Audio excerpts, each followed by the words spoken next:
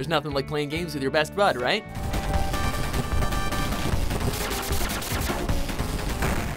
Welcome to WatchMojo.com, and today we'll be counting down our picks for the top 10 Sega Genesis multiplayer games. For this list, we're taking a look at Genesis games that allow you and another player to play the game at the same time. Whether it's head-to-head or co-op, if it has a player 1 and player 2 on the screen, it's eligible for a spot. Let's get started.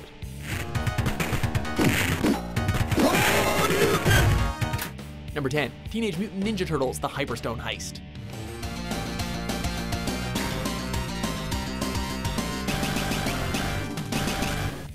Kicking off our list is a familiar side-scrolling beat-em-up featuring the Turtle Dudes with attitude. This game has the turtles stopping Shredder from shrinking Manhattan. You and a friend play as two of the 4 heroes as you go through several levels beating the crap out of Shredder's evil henchmen. The game was considered to be Sega's counterpart to Teenage Mutant Ninja Turtles 4: Turtles in Time.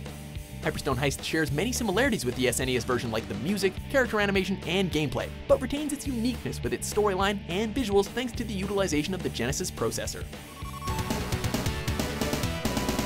Cowabunga! Number 9, John Madden Football Series. Hi everyone, welcome to John Madden Football. Sega has been known for being the home to many great sports titles, and the Madden series was definitely included in that number. The Genesis ports started with John Madden's Football in 1990 and ended with Madden NFL 97.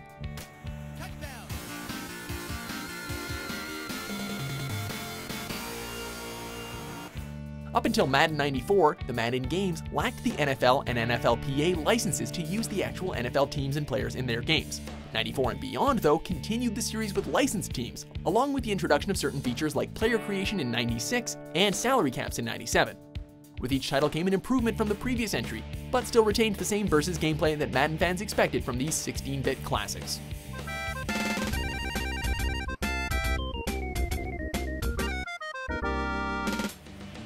Number 8, Golden Axe. Remember when Conan the Barbarian was really popular? Probably not, but the late 80s and early 90s couldn't get enough of high fantasy medieval epics, and this game was no exception. You play as one of 3 heroes, all with different playstyles. You can play by yourself or with another player, as you fight through several levels and bonus stages beating up enemies with your weapons or mountable beasts. You can even cast magic spells to defeat enemies, which definitely come in handy in a pinch.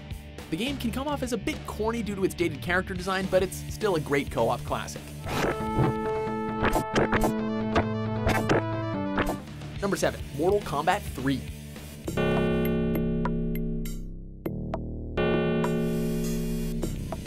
Who knew blood, gore, and violence would be such a good fit for a video game?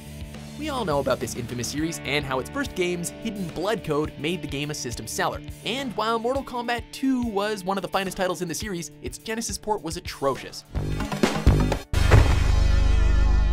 Enter Mortal Kombat 3, which brought over the babalities and friendships, along with the introduction of animalities, where characters turn into beasts or animals to kill their opponents. It was a fun and challenging game, but it did make the unforgivable mistake of leaving out characters like Reptile and Scorpion.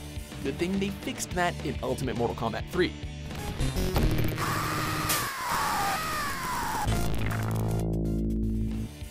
Number 6, ToeJam and Earl. They may not be the most visually appealing characters, but they are one of the most beloved duos in gaming history. Well, at least in the Genesis era. ToeJam and his bro, Big Rappin' Earl, crash-landed on Earth and need to collect pieces of their spaceship to get back home.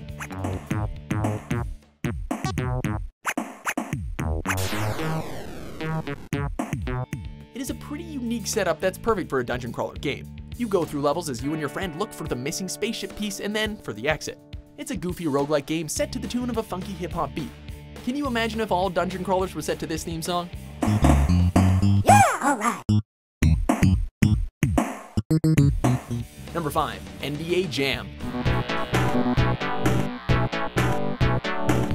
Boom shakalaka!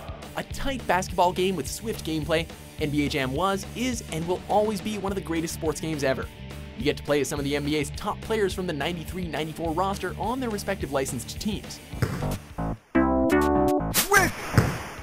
Unlike traditional basketball games, this game lets you play 2-on-2 matches on a horizontal court for 3 minutes per quarter.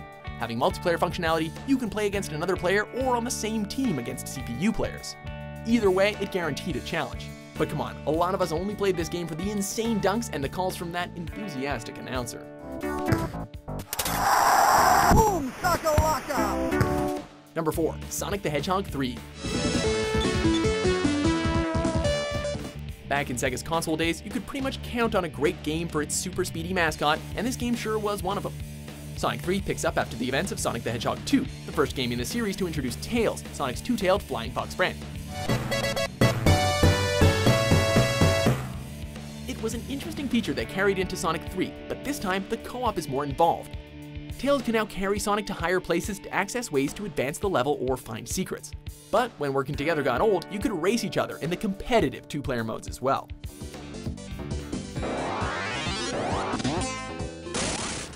Number 3, Contra Hardcore. And yeah, this game was totally hardcore. Carrying on from Contra 3 The Alien Wars, Hardcore introduced 4 new playable characters, each with their own unique abilities. This game still features the same run-and-gun gameplay, but now the players can carry 4 weapons at the same time. It also included level branching, where players now had the ability to play different stages based on the decisions they'd made at key moments of the game. This gives the game some weighty replay value if you were, of course, good enough to beat the game the first time around. Number 2, NHL 94.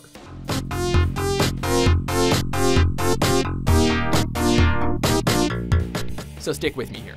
This popular hockey game is actually the 3rd installment in the NHL series and the 2nd game to have licensed teams from the National Hockey League. It was, however, the first game in the series to feature the famous hockey play, the one-timer, when players can shoot the puck directly at the goal off of a pass.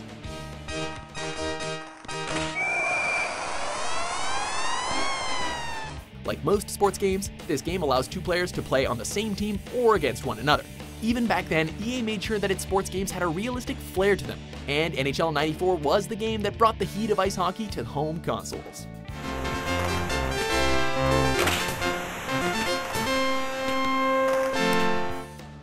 Before we unveil our top pick, here are a few honorable mentions.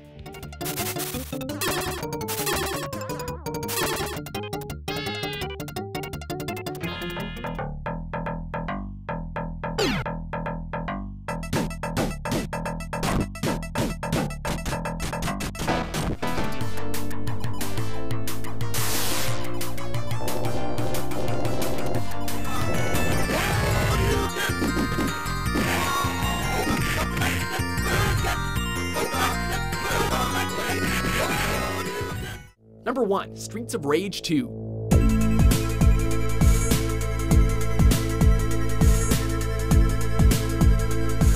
The Streets of Rage series has some of the most memorable games that even today players still enjoy.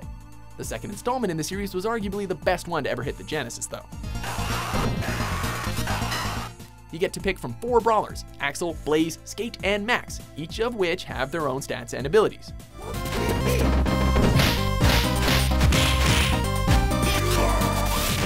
You and another player could go through the levels kicking ass and taking names. With its distinctive characters, pulsating soundtrack, and deadly enemies, it's truly no surprise that this game would come out on top as our number 1 pick for Sega Genesis multiplayer.